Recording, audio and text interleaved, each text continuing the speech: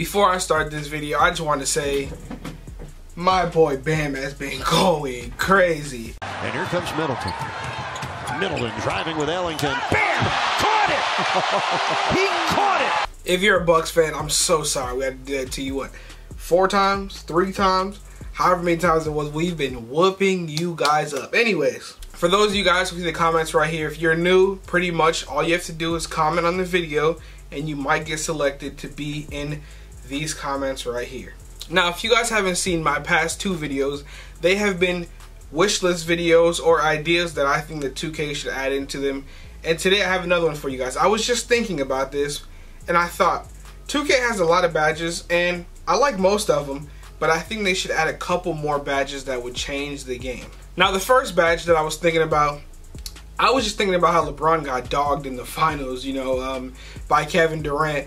And I just thought to myself, this is a go-to move for KD, but yet I have KD or a KD type build in 2K, and I really couldn't do that move because you don't really get rewarded for shooting off the dribble in 2K.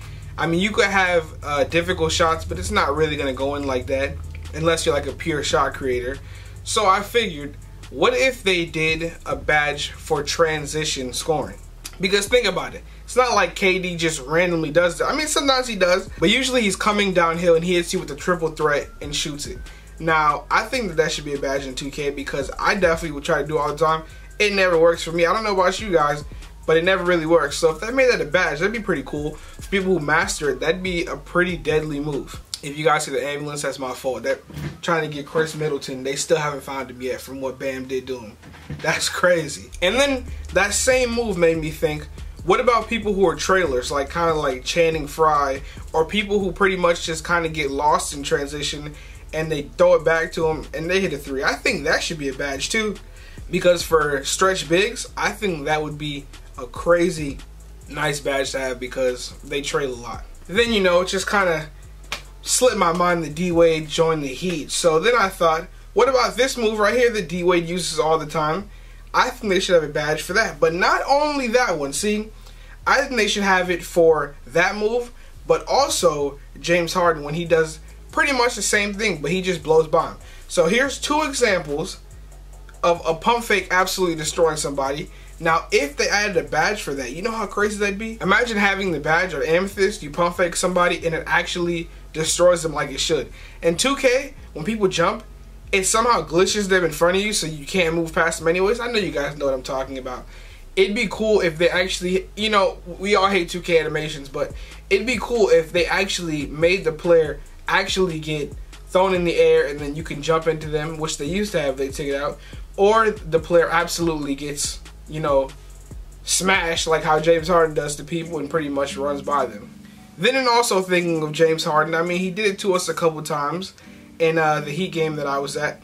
Yeah, I was at a Heat game, Heat Rockets, and James Harden had 41 on our team. But that's besides the point. James Harden and D-Wade both love to step back, so I thought to myself, what about a badge for that? Step backs usually don't go in for me in 2K. I don't know about you guys, but for me, they don't usually go in. And I looked, I didn't see a badge that's really for step backs. They have it in the post for drop backs, but not step backs. So I think they should add that to the game as well. When you step back, usually you don't get too much separation, or they still close out. If you have this badge, then it should make it so you get the space you need to hit the shot, or it kind of throws off the defender. Imagine somebody having the pump fake, the step back, and the transition. Jones is the best in the business. And on the shot clock for Harden. Steps back. Oh, he turned him around! Enes Kanter said, where did he go? And also, 2K took out highlight reel. Not sure why they did that, but I think they should bring it back because I like that badge. Back in the day, if you guys don't know what highlight reel was, it pretty much is, it's for the people that would always try to do the most flashy dunks. And I know a lot of people don't like, you know, when they do a flashy dunk and then end up getting blocked or whatever the case is. But, I mean, I think they should bring the badge back, and you should still be able to safe dunk because, you know, you can safe dunk now. But if you pull back, your guy does a disgusting dunk on people, whatever the case is. They should definitely add that back. And also, This year in 2K, if you got your guy to an 85 or 80 or something like that, they would automatically give you a badge that made you play better with the last 2 minutes. Shouldn't do that. Shouldn't be automatic. There should be a clutch badge. You should be able to upgrade it. So if you want to be Kobe type clutch, if you want to be MJ type clutch, you got to get an amethyst. If you want to be LeBron type clutch, you need to keep it. Actually, you might as well not even have it at all. Okay, all right, LeBron fans, don't attack me. All right. And I also thought of some personality badges. Like, for example, let's say that the Warriors are playing the Thunder. Draymond gets an N1 and he starts flexing. What do you think that's going to do to Russell Westbrook?